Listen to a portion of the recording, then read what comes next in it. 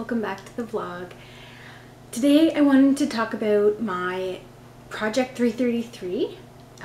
Actually, the end of March marked the end of my 3 months of doing Project 333.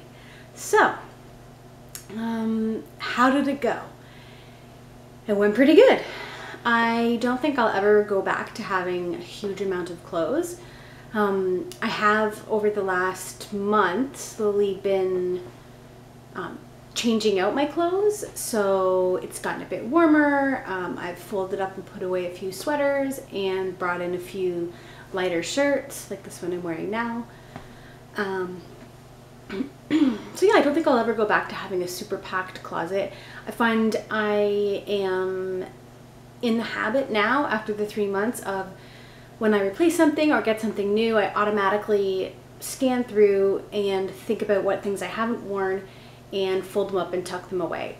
Now I'm going to have to eventually go through that box of things that I've put away, and I'm thinking what will happen is like each season I will take out the new season's clothes and put the old seasons away, and then the following year when I'm bringing out that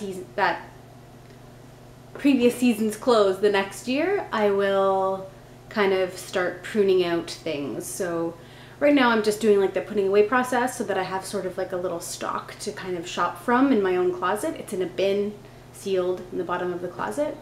I still have approximately 33 items. Yeah, and I definitely have updated quite a few things.